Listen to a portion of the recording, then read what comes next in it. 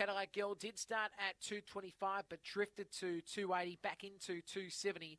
Odie Mac from 360 back into 350. At one stage was at 310, drifted out to 360. Light Lure set to go for race 2. The winning post supplies ready.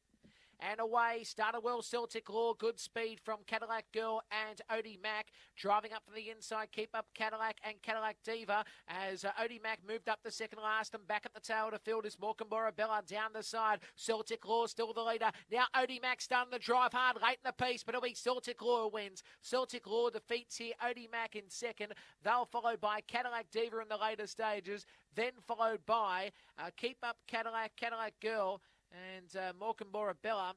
Race time will be 18 and 3. 5:76 the section. 5:76 the section. Winner 1 red. Celtic Law has won the prize. Celtic Law first. Second will be the 4 blue Odie Mac. Went from, I think, second or third back to probably fifth at one stage. Then came back to second, and third was Cadillac Diva. Fourth will be Cadillac Girl. So numbers of 1, 4, 5, and 7. 1, 4, 5, and 7. And our time will be 18:31. 18:31. So as we get all the information coming through on the semaphore. 1 red first, Celtic Law, trained by Timmy Richards.